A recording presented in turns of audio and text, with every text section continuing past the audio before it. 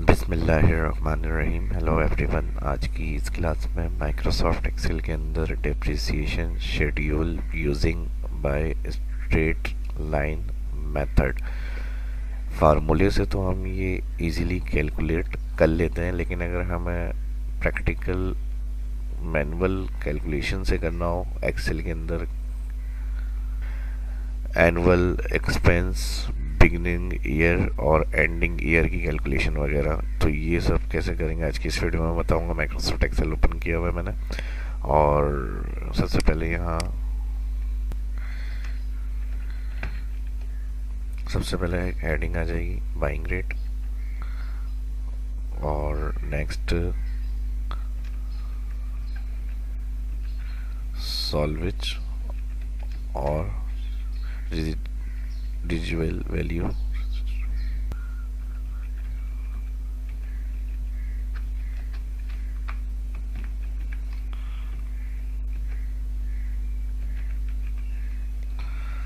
Next life. Buying के अंदर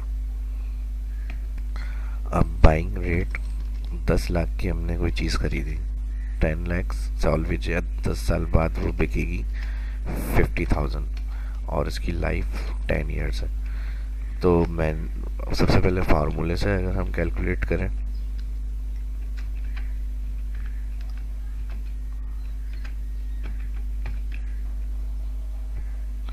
annual expense, तो फार्मूला आएगा इक्वल SLN ब्रैकेट ओपन। सबसे पहले यहाँ लिखा हुआ है cost, buying rate, comma सॉल्विच, comma life.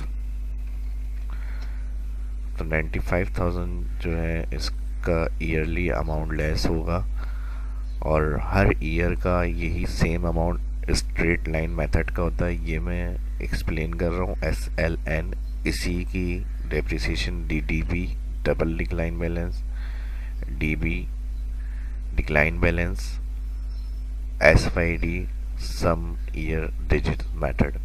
तो इसकी थ्योरी में अगर हम उसको कैलकुलेट करके देखेंगे किस तरह से काम कर रहा है, प्लस माइनस वगैरह, किस ईयर का स्टार्ट, बिगनिंग और एंडिंग ईयर, अब मैं वो एक्सप्लेन करूँगा। और इस SLN मेथड से ही जो बाकी के इसके डेप्रिसिएशन के मेथड हैं वो भी इजीली आपको समझ में आ जाएंगे, जिन्होंने कॉमर्स नहीं भी पढ़ी हुई।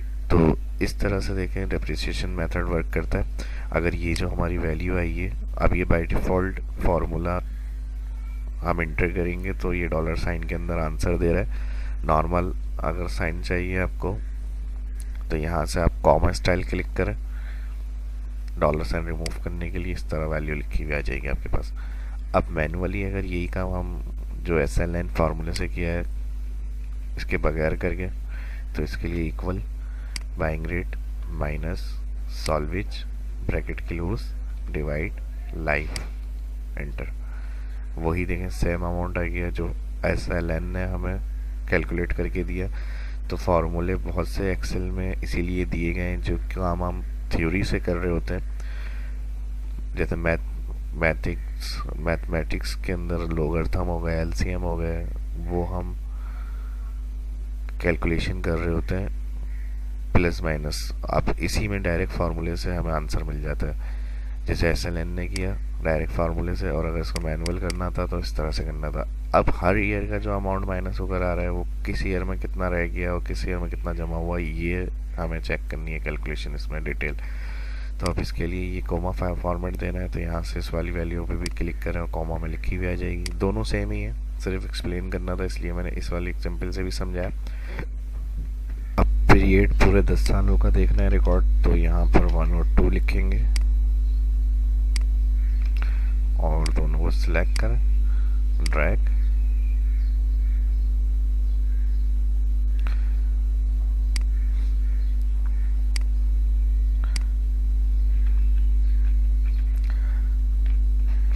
फर्स्ट कॉलम पीरियड, उसके बाद बिगनिंग ईयर जो वैल्यू होगी वो, नेक्स्ट एनुअल डेप्रिसिएशन, एक्सपेंस और इनको सिलेक्ट कर लेता हूँ यहाँ से rap, align middle, centre. Next heading आ जाएगी एक्यूमुलेटेड एक्सपेंस और इसको कॉलम की विड्थ को मैं यहाँ से बड़ा कर रहा हूँ, इसको एनुअल। और लास्ट हेडिंग आ जाएगी एंडिंग ईयर।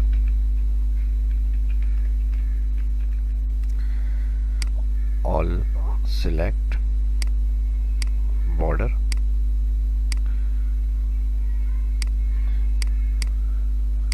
इसको नो बॉर्डर कर दूं,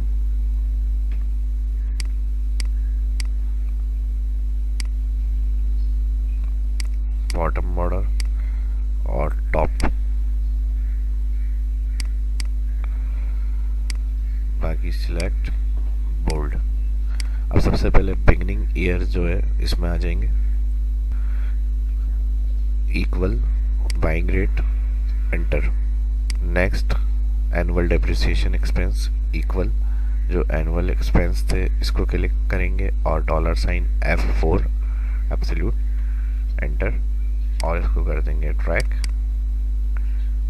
accumulated expense equal first cell annual depreciation expense select करेंगे, एंटर। नेक्स्ट में आके ऊपर एक्यूमुलेटेड एक्सपेंस की फर्स्ट वैल्यू प्लस कर देंगे second cell annual depreciation expense.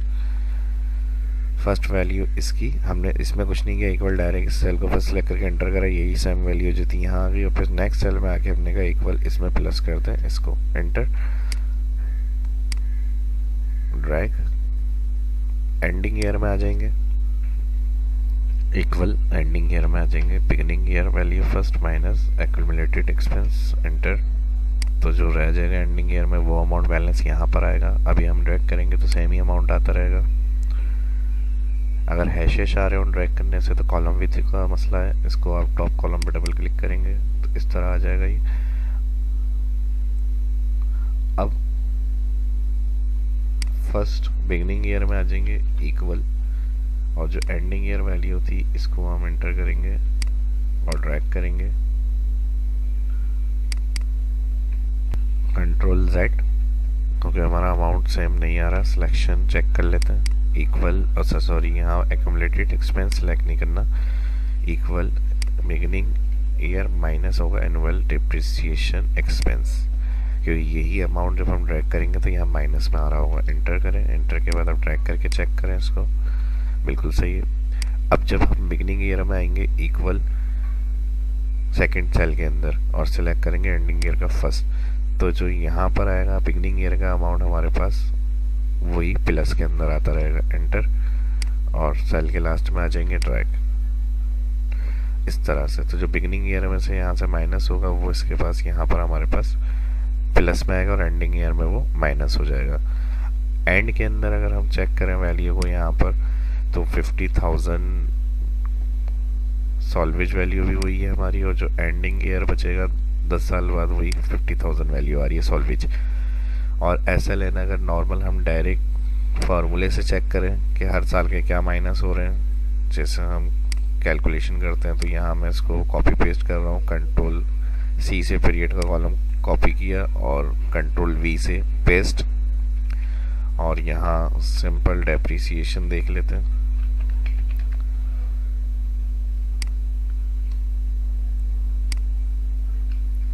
Equal SLN bracket open cost, यहाँ से इसको सिलेक्ट करें, F4 कर दें क्योंकि ड्रैग करेंगे, फिर कॉमा सॉल्वेज कॉमा लाइफ, और इन सभी को यहाँ पर F4 कर रहा हूँ मैं।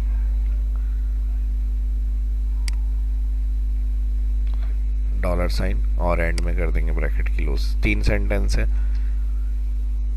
तीनों लिखे हुए आ गए, cost salvage life bracket close, enter drag. Enter drag के बाद इन सबको प्लस करते हैं, इक्वल सम ऑल वैल्यू ब्रैकेट क्लोज। जो एक्सेल में तरीका कैलकुलेशन का है हर साल की डेप्रिसिएशन का अब वो डबल डिक्लाइन हो, SLN हो, SYD हो या DB हो, तो उसका तरीका इसी तरह से फार्मूला से कैलकुलेट करके हम उनको प्लस करके देखते हैं। तो जो टोटल आ रहा होगा इक्वल उसको माइनस करेंगे बाइंग रेट से एंटर, तो वही जो हमारी सॉल्वेज वैल्यू बताई गई थी वही टोटल आंसर। लेकिन इसमें जो मैंने एक्सप्लेन किया वो एंडिंग ईयर बिगनिंग ईयर सारा कैलकुलेट करके देखा हमने अमाउंट, किस ईयर का कितना स्टार्ट में रह गया, कितना माइनस हो गया हमारे पास बच गया, एनुअल एक्सपेंस एक्यूमुलेटेड जमा कितने थे एक्सपेंस हमारे पास, ये सभी इस क्लास के अंदर मैंने आपको समझाने की कोशिश की है। और उम्मीद करता हूँ समझ में आ गया होगा आपको। और प्रैक्टिस करें, कोई चीज़ फिर भी क्लियर नहीं हो कमेंट करके पूछ सकते हैं। फर्स्ट जो इस वीडियो को देख रहे हैं चैनल को सब्सक्राइब कर लें, जो भी आने वाली वीडियो की उसकी इन्फॉर्मेशन उनको मिलती रहेगी। अपना ख्याल रखिएगा, दुआओं में याद रखिएगा। मिलते हैं नेक्स्ट वीडियो के अंदर। वीडियो अच्छी लगी तो लाइक करें और कमेंट करके बताएं। अपना ख्याल रखें। अल्लाह हाफिज़।